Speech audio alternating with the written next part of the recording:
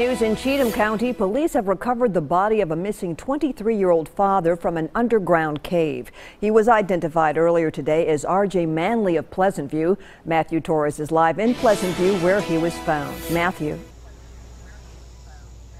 Vicki, it was around this area where R.J. Manley was last seen. In fact, it was just down this road, past this house, down a hill in a cave where this morning his own father made the tragic discovery.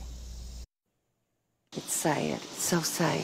It's hard to imagine that in a quiet neighborhood of a quiet town lies the body of a missing man. Tragic. It's shocking that it happened in our little country community. Just beyond this house on Kirk Drive in Pleasant View is an underground cave where 23-year-old R.J. Manley was found dead.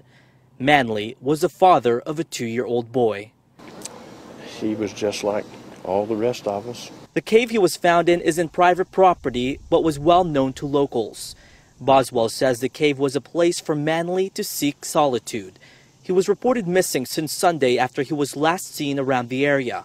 His own father found him submerged in water around 8:30 Wednesday morning.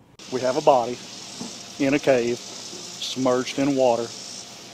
Outdoor crime scenes are hard to process. Sky 5 was above the scene. For nearly 6 hours, investigators blocked the cave as his family anxiously waited.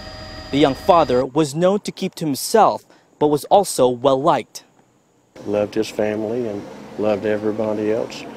I don't know that RJ had any enemies. Although many questions remain unanswered, it's obvious healing for this family will take quite some time.